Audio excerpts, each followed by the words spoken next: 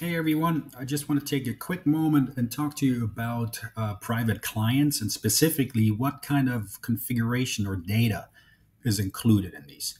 Now, when you first install an SAP system, there's nothing in it. It's completely blank. There's no configuration setting. There's no master records, no transactions, nothing. Some of our clients specifically request this, but most clients wouldn't find that very useful. Most clients would want to have basic configuration done, a few master records, so that they can start working on it. And that's why SAP delivers something called BBP, Business Best Practices.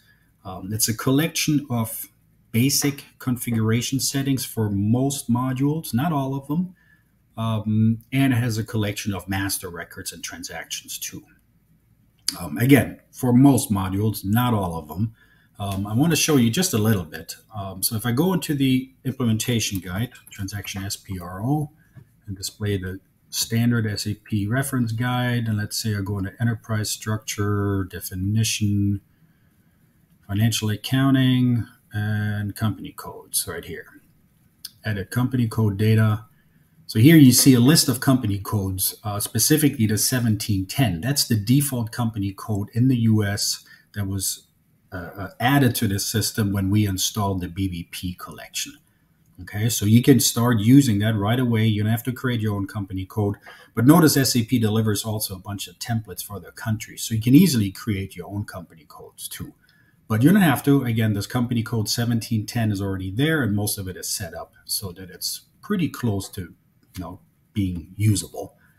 That said, if you go back to the user menu, so for example, let's go into accounting, financial accounting, accounts payable, and display master records. So those are our vendor master records, right? So if I just do the drop down here and I say company code 1710, I get this list of about 29 entries found. So about 30 vendors that SAP delivered as part of the BBP package, right? So you don't have to create your own vendor master records.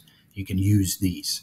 The same holds true for customer master records, general ledger accounts, profit centers, controlling areas, material master records, and so on. So most master records are set up already, or SAP delivers a few dozen samples for you.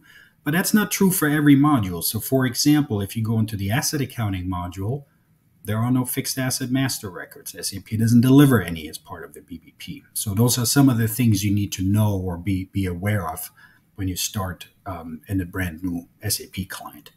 The same holds true for transactions. There's not many transactions, but there are a few, right? So and that's really all you need to get started. So it doesn't make much sense to have thousands of customers and thousands of transactions. You just need a couple dozen to get started. One thing also to remember is just because all this configuration and the data is in the system, that doesn't mean it's readily usable, right? Some configuration settings need to be made on a periodic basis. For example, accounting periods need to be open and closed before you can post something. Those are some of the settings or transactions that you will have to perform on an ongoing basis in order to use these systems. I hope that clears it up a little bit. We're always here for questions. If you go to our website, micromanagement.com, click on the little chat box in the bottom right. During business hours, we're always happy to chat with you. Thanks so much. Bye-bye.